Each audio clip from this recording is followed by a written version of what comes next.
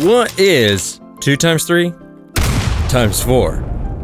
And let's contrast that with 2 times 3 times 4. Okay, don't panic. 2 times 3, that's good old-fashioned 6. Multiply that by 4, you get 24. But what if I want to go at this from the reverse angle, i.e.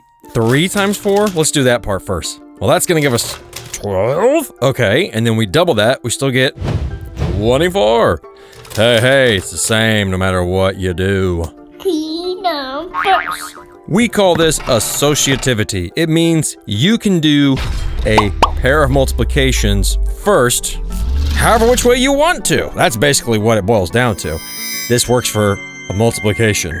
Don't jump to conclusions here about addition, subtraction, and division. Let's look at minus 2 times 2 times 3. And then we'll look at minus 2 times 2 times 3. Okay, minus 2 times 2. That's good old minus 4. Don't let that minus sign scare you. Multiply that by 3, you get minus 12, or negative 12. Likewise, if we do 2 times 3 first, that's 6. And then we multiply that by negative 2, we get minus 12! Okay, so we got the same answer either way. That's the associative property of multiplication. We can pair up the 2 and the 3 first, or the minus 2 and the 2 first. It doesn't matter. Are you ready for one more? Let's do one more. How about 5 times 1? And let's compare that to 5 times 5 times 1. Well, 5 times 1, a good old 5. Multiply that by 5, you get 25. Versus, if you do 5 times 5 first, well, that's 25, and then you multiply that by 1. Oh, that's silly. That's just still 25. It's the associative property of multiplication. This is one of those background skills that we take for granted. It's really important, but not a whole lot of excitement is going on, really. So, to be fair, I still need to give it a good 4 out of 5 avocados in terms of how useful this skill is. Are you ready for a hard one?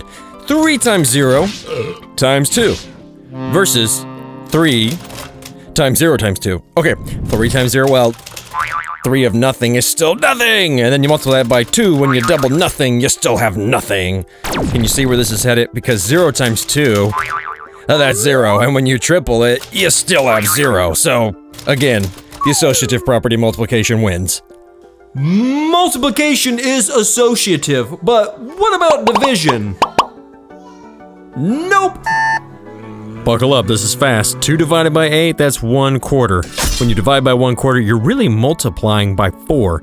16 by 4, 64. Park that. Let's contrast that with 16 divided by 2, which is good old 8. 8 divided by 8 is 1. 64 and 1 are not the same. What about addition?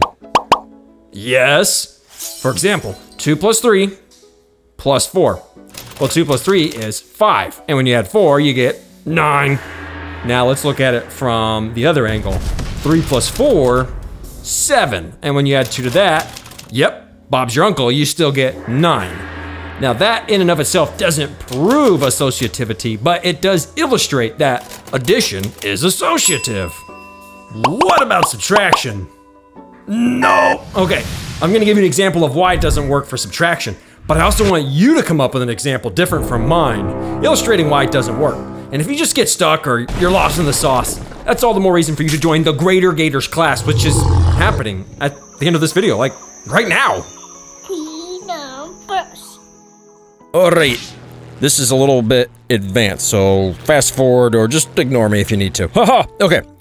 If you want to